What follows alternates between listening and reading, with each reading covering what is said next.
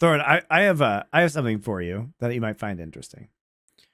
What if I were to tell you that there is a strong possibility? Oh God, come on. That next year in League of Legends, that as we switch to, of course, the 3-split model around the world, that all major regions might only have one stadium final a year. Fucking hell. So even like LCK is going to be down to one.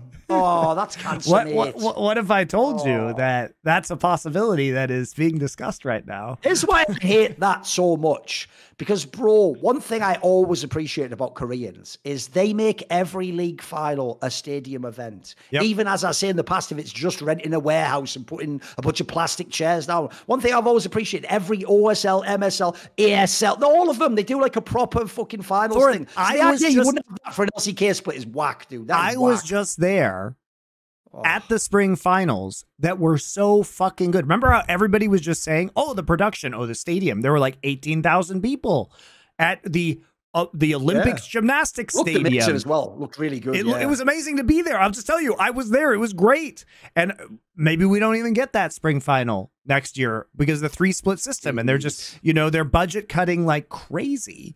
And they might just be moving towards the one stadium event a year, which, by the way, Thorin, think about this for a second. When I started casting, before they implemented the league system, when we had the 3 champions tournaments a year, we had stadium finals for all of them. We had 3 stadium finals a year. So you are telling me that 10 years ago, an independent company could put together 3 stadium finals a year with less viewership and also not directly run by Riot Games. And OGN themselves publicly stated that only about 50% of their costs were actually covered by Riot, and the other 50% were up to them to figure out in terms of sponsorship to run those events. So you're telling me that with less viewership, because remember, LCK is breaking viewership, all-time viewership records like all the time now. Every split, it's like, here's a new viewership record. Now you're going to tell me that Riot itself can't do 3 stadium finals a year for all 3 splits when it could be done 10 years ago by an independent tournament company. And dude, remember, guys, ready to get mad? This will make you get mad. I just looked it up because I'm good with memory, obviously, right? Bro, even NLB finals used to be in a stadium. Yep. They're like mix of the semi-pro and the lower level. Even those ones used to sometimes be in like a theater or something. Like, what the fuck? No, we're just gonna have nothing for LCK. How can we have a whole split and it just end in a studio? What is this? It's just studio finals and LEC shields for everybody, guys. Fucking hell. Probably not LPL, but get me out. That's also how insane League is going to get, Monty, because we're going to live in a world where the best regions don't have like a final like that, but then like some fucking ERL or like Turkish League has some like, look at this stadium with 15,000. How have we gotten the incentives wrong again? Like, why is Chovy not in the stadium with the fans, not some fucking TCL player? Like, the joke there would be some washed Korean in TCL gets more stage time than Chovy on the best team ever. You know what I mean? Like, what's going on? What are we doing? I will say I don't think that... By the way, Monty, doesn't this show some sort of sea change in Riot, though? Because this mixed with the Saudi thing, they're just pulling back on the esports event. They just don't want to spend money on it anymore, right? Thorin, they're pulling out back on everything. And I will say that I don't know if this decision has been finalized yet, but it is definitely getting kicked around. So why I'm saying it is I don't fucking want it to happen, guys. Because it is ridiculous when you can actually fill a nearly 20,000 person stadium for a spring final. That, as far as I'm aware, they've sold out every final ever in the history of LCK. So they sold out all the ones I was there for when we did 3 of them a year. I can tell you guys that much, and that was 10 years ago when the audience was smaller than it was right now. So I don't know. I think I'm disappointed, and I'm really hoping it doesn't happen, because that is one of the core parts of Korean esports, and it's always been what's one of the most exciting things is those big epic finals. But Riot's been cutting the budget everywhere, guys, and you know this because they laid off a fuck ton of people. Hey, Thorin, do you know the new CEO of Riot? Do you know what his former job at Riot was? I'm curious if you actually know this. No idea. Come on, hit me with it. CFO of Riot. So turns out they put the finance guy in charge, and then all of a sudden, here come all the layoffs. Here just crush all the margins, cut fire everyone. Yep. Of course, yeah. So here comes the former CFO. He's in the CEO position now, and all of a sudden, that's when the layoffs start. That's when we see all the budget cuts to esports. It's only going to get worse, guys. And frankly, like, if you have been around in the scene long enough, you know how this is how esports die, because it just accelerates, you know, the death of the esport, because it all of a sudden people have to believe in the product, because the games are nothing without the packaging that makes the product cool. And if you slowly strip away at all of the production that makes the packaging compelling, that tells the stories, then that's it. Then nobody gives a shit anymore, and your viewership goes into a death spiral. So there you go. It is super disappointing, but I mean, that's where we're at, I guess, with the industry right now.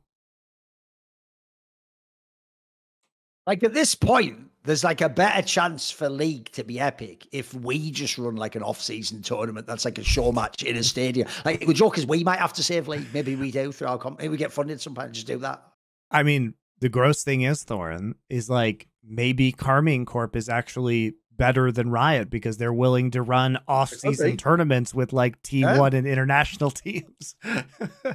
And by the way, I'll tell you another thing as well. If Riot's going to do this to the real domestic leagues, then fuck off stopping people like Carmine Corp from running off-season tournaments and exhibition things. Like, just like, here's a crazy idea. If you yourself can't do it and you're fucking up and you can't invest the money, then get the fuck out the way while someone competent does it. Like, let them actually cook, mate. Like, they actually know how to engage the fan base and get people in a stadium and get them to want to watch the match and buy the... How about learn from them? There's a crazy idea. Like, not everything they've done is negative. Like, I think what they've done with the fan base... Look, I don't like the fans, but I tell you what, they've done a very good job engaging them more, mate, and getting and building up that brand loyalty and brand identity. They've done a mega job. That actually is something people should learn from. Yeah. So, big bummer is what I would say about that. I am desperately hoping that it doesn't come to pass. But let's just say, given all of the budget cuts and the way that Riot's going, and the fact that they have this excuse now to kind of, you know, get rid of big... All right, I've got a solution. Oh boy, what is it? All regions finals are held remotely in Riyadh. Deal? Listen, it's a stadium. It is a stadium. We'll just have every LCK file there. Next week have the LPL file there. The next week LEC file there. Yeah, just have them all there. Same stadium. You know, everybody from all over the world flies there. I'm sure. You know, I'm sure the Saudis would love that deal. Just everybody goes to Riyadh for it. That's what they want. What you can do. You can have them all in the same stadium, but then just to like over exaggerate that it looks different. You can have them like, you know, they literally wear like the Korean traditional dress when they come out. Like LEC people just dress, I don't know, like idiots, basically. Yeah, they just wear traditional gear. Yeah. Anyway, I have not been happy to hear some of these things. And it makes me sad, because I just had such a good time going to a league final, and it made me actually really happy about esports again for a little while, because it was so much fucking fun to go to that, and the match was so epic, and you know, the crowd was so into it, and the production was really good on that final too. And everybody's saying, wow, look at this compared to LEC. This is classic Riot. It's like, look at this compared to LEC and LCK spring finals, both of which were in studios. And of course, Riot doesn't think to themselves, well, how do we make those better? They think, let's destroy that LCK. Let's destroy the Korean thing instead. It's like, we don't, those other regions didn't need that. We should cut this too. That's what we should do. Now, you notice they never do the opposite. Like I say, like, just learn from the thing they don't know. Riot's whole thing's like, oh, my fire engine's broken and yours isn't. Give me that here. Now yours is broken too. Well, brilliant. Thanks, Riot. Yeah, cheers. Their treatment of the Korean scene has been so disingenuous the whole time, because you remember OGN had 100% of the days, and then Riot said, oh, wait, we want to bring in SPO TV because competition will make the broadcast better. That was the logic, right? Is that having two broadcasters will make them fight. What happened? Oh, they just took it over themselves. Where's their competition now? Oh, I guess the competition isn't necessary to make it better. So why did they give half the broadcast to SPO TV? Why did they kick out OGN? Hey, I thought 3 splits a year of tournaments was a bad idea. Are we just going back to that now? Is that except worse? Because now we don't even have potentially stadium finals for all of them. It's ridiculous. Like, basically, there is a real world where, in spite of significantly increased viewership, that LCK is literally worse next year than it was 10 years ago in terms of hype, production value, formats, tournament circuit, everything. Now, how is that fucking possible? It's just been getting pulled apart over time for no reason. I also agree with you as well. I don't know how, like, here's the problem. It doesn't make sense to run esports as some sort of luxury entertainment product where actually you were losing money to look awesome and epic and be in stadiums and show off all this like media stuff in order to hope that people would invest in the dream, like you're saying, and build it up and gradually one day move towards profit. It doesn't make sense to then come in and go really cynically like, right, but manage the budget and really cynically, because then at the end, it's just what you've just said is the factor of how it's going to be bigger, looking bigger. It's going to be the opposite. You're going to shrink, get smaller, less. It's going to look less serious. And actually, at that point, who is going to invest? It is the death spiral. Isn't it just going to die off? Yeah, it's going to die off at that point. Yeah, it is obviously the death spiral. You know, and perhaps Riot wants it to be that way. They want to push Valorant to whatever new games that they are pushing. Right. But you can't really say that this esports stuff is a priority when viewership for international events and everything is up. It's also possible that they just don't give a fuck about domestic leagues anymore and they just want to do more international events, in which case, why couldn't we have done that earlier too? Right? It's just like everything that we've been saying for years was the right path forward, and that they have just finally realized, but we just lose the best 10 years possibly of this game that we could have had. You know, it never had to be this way. It never, ever, ever had to be this way. And people were telling them it didn't have to be this way. And now we just arrive here because it's desperation time, not because people actually realized that it was, you know, the worst thing for the game the whole time.